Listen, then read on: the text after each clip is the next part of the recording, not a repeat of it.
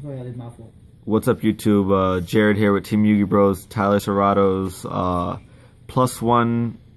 Guaiba's deck. +1 Guaiba. +1 Guaiba. We're here at Atlantic City in the hotel room after the event, so we thought we'd throw up a deck profile. I top 32 today. I lost my first 2 rounds. I lost to Anthony Kelly, top decking Geki, and getting rid of my Dolka and a bear, which was pretty shitty. And then I lost round 2 to Battery Men, who top decked a monster, summoned it, and then brought out the big guys, and then just did big things. But I played +1 Fire Fist, Trap Tricks, Guaibas. I just pushed people's business in. So I'll show you the deck. I played Triple Coach. These are proxies because I sold 2 of them before we left. Triple Bear, obviously, for the coach. This card coming back is a pretty big deal because it just makes the deck really good. The whole point is just to have really good cards, and I just want every card to be a good card. That way when I draw, it's good. 3 Mermelio because I like searching bottomless. I think Nightmare's a really good card in general. So 3 other coaches, that MST, Dianea, Diarrhea. It's just really good cards to put on top of the deck with Chain. And my weird tech card was Battle Pack, Direct Guaibas. This card literally did so much work in the whole day. I would just summon it after tanking or potting, or tanking and upstarting, whatever. I would just summon it and then tackle over, and then I get to bring another one out, and I just make really good cards. Like, if I didn't always have to make a dinosaur, but when I made the Judgment dinosaur, it was really good. So that was it for the monsters. I think it's like 12 or something like that. Spells, I played the Triple Tenki, it's a Searcher, the 1 Tensu, and 2 Goyoku things. This card, every time I add it on the field, I'm 1. Because it's way too overwhelming when you can add Coach, and then you make a chain and put Dianea on top. Because you can go Dianea, Mermelio, pop, and this protects, this usually locks one thing down. So Dianea brings Mermelio, that pops 1 card, and then you can go Coach off Tensu. It's really safe. That's it for the fire formation. Then I played the plus cards, Upstart, Triple Duality. I played 1 Soul Charge, and I played another tech, Circle.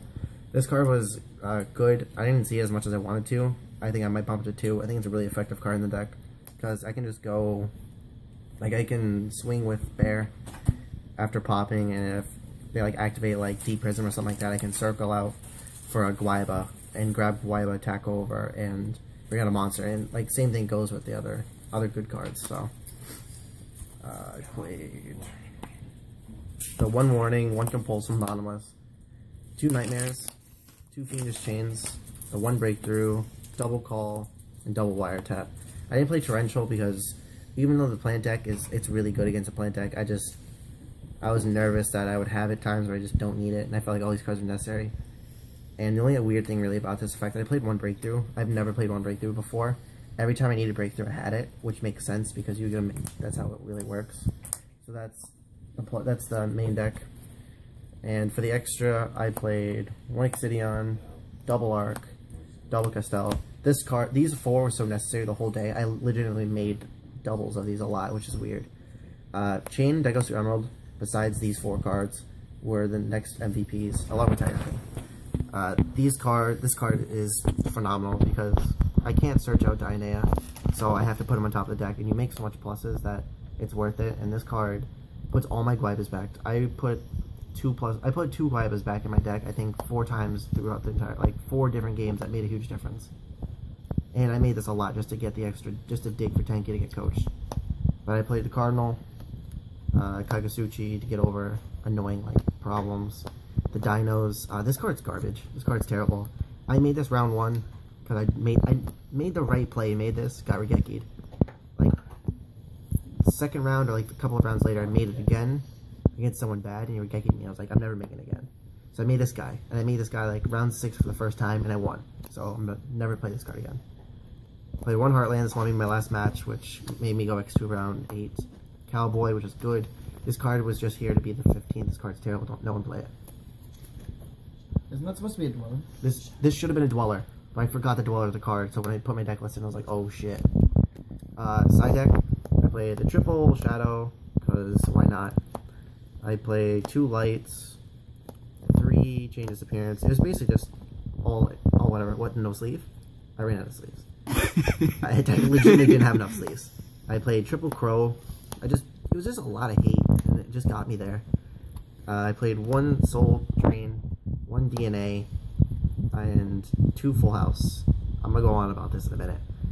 I played this in case I played Noble Knights because I lost to them and I was upset. And ideally, I would find the situation where I need to side this in, flip it, and be like dinosaurs, and then just make what's the name of them? Lady and Dolka. I would make Lagia because it's the best. It's the best card ever. I love it. But it's a situation I never made it. This is a waste of space, but I want it. This card is the tits. It's the bee's knees. This card is so good. Every time I flipped it, I won. Like immediately. My last match, I won a game solely off this card because I was playing Burning Abyssfire and I set this card and 5 other traps, and he activates 2 supply squads and sets 2. So I pop all his stuff plus 1 of my breakthrough and I win from there, and that secured me like my X2 spot. So that was pretty cool. So that's it for the deck, the main deck, and the side deck and stuff. So overall the deck was really good. I was playing Dante before, but the fact that Dante's are so expensive, I got rid of them. And I think the +1 is just a really good option. I think I got sick of playing cards and drawing like things I don't want to draw. I just want to draw good cards. Like all monsters are all traps. I just want to draw good cards. Like no matter what I draw in this deck, it's good. The only thing I don't like drawing is, in all honesty, I don't like drawing Soul Charge. What about Diana? I love drawing Diana. I don't care if I open with it. I love having it. I noticed you don't like drawing MST. Yeah, I just don't noticed that play any too. space. That's No, what we just- I don't play space. I don't. The reason why I didn't play space is I don't think it's very necessary. If I have back row problems, if I play Floodgate, I'm just gonna play. I have double wiretaps. I have Mermelios. I have this Goyuku thing. I just feel like I just didn't need that spaces. I don't think back row is. I don't think cards are that much. Like the back row wasn't that much a problem. Although Back row aren't real. I just don't think back row is as big of a deal as. Like I didn't find it necessary at all. How does Mermelio help you with Because Diana. Okay, what Like, now? I or- played. I had emptiness flipped on me. I think 4 times, Chain that call. and I played like 4 times in 2 games. Like 4 times I think all day. Well, like that, and I played out of 1 One time the thing drew 3. time, and those other 3 times I literally lost because I didn't have space. But it didn't matter because I always win game 1s for the most part. Like this deck literally opens like this. You get Mermelio first turn. It's like legitimately not even hard to open this. This is what I open almost all day. with space inside? All this. No. Spaces inside. Fuck space. No space. Not a This is- single space in this deck. This is my hand. That card was once limited. That card's bad. That card doesn't do anything. So you open this. You get your bottomless, your nightmare. You get this. You get your bear. You pot. You're obviously gonna pawn something great. You probably get warning because why not? And you're gonna upstart into a coach because that's what makes sense. And that's how you win the game. So that's it for the +1. The +1 Guaibas. The Tyler Cerrato +1 Guaiba deck. First person on top of it. Let's go. Alright, thank you. Guaibas. Subscribe. Guaibas.